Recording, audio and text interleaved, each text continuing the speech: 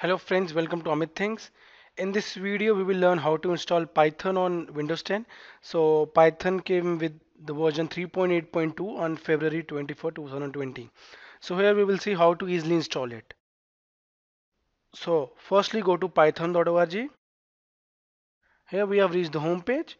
Now we will click on latest download Python 3.8.2. Why I am doing this? Just to show you that from where you can get the Python versions for different operating systems. Now here you can see for Mac and Windows, the installation is visible. Perhaps the download files are visible, installer or web-based installer. So right now we are on Windows 10 64-bit operating system and we want an installer, an exe file executable. So just click on this, which is x86-64. 64 means 64-bit OS. So I'll click on it. Now the download should begin. This x86, only x86 is for 32-bit OS. Nowadays we only have 64-bit OS. The new technology is for 64-bit OS, so we are installing this. We will just wait for the installer to download. Now you can see the download has been completed. So now we'll go to show in folder. Now you can see the file is visible. We will double click on it. So through this we will install 3.8.21 Windows 10 operating system. So the installer is visible. Here we can install it in the default path. But to avoid any kind of problem or for simplicity, we'll go for customized installation.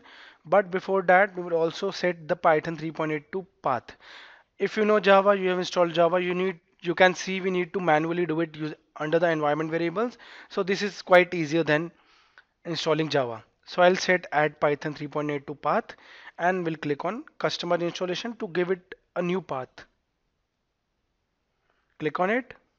On clicking, you can see the options are visible. I'll just go to next. The package mostly used for Python is pip, so it will automatically install it as well. I'll click on, now I've clicked on next. Here you can see the custom install location is visible, which I don't want. I'll be going to my own location. So I'll click on browse. On clicking browse, I've gone to C drive now under program files. I'll be going to the program files folder and press OK. Under that, I'll set a folder. Let's set it C drive program files. I'll set continue as I'm the admin. So I'll create a folder Python.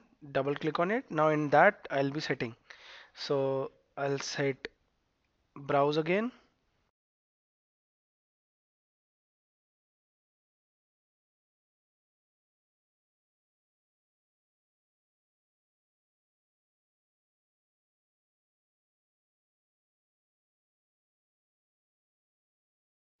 Python and click on OK. Now the path is visible. Now you can check all other files. It will install for all users. In this system, I am the only user, which is the admin Amit, and rest keep as it is. And I'll click on install. Now the installation begins. Till then, I'll let the steps here. Python.org, download x86 64, that is 64-bit for Windows 64-bit OS, which is right now for Windows 10. After downloading, installation begins by double clicking on the exe file. While installation, set path by just checking a checkbox and set custom path also according to your choice. We have set the path as here you can see the installation has been finished, so I'll just paste it here, the path. Now let's see what has happened here. So the installation is going on. Here you can see the pip is also installing, which is the package for Python, a well-known package. Now the installation setup is successful. We'll click on close. Now go to start and type Python. Let's see what has come for us. This is the app we have installed, the manuals, the exe file, and the module docs. With that, we can also see the ID. So let's just go to command prompt and see that can we easily work with Python or not, because we have set the path by default while installing. In the first step, if you remember, we have set the path as well. So here you can see we set the path by just checking the checkbox. Now I'll go to CMD, right click, run as administrator. Yes. Now I'll just type path Python. As you can see, Python 3.8.2 successfully installed because we by default set the path. In Java, we need to manually set the path, but in this, we just check the checkbox and the path was set in the environment variables. Now I'll try to print something. So here I'll type the channel name and let's see what happens. Press enter.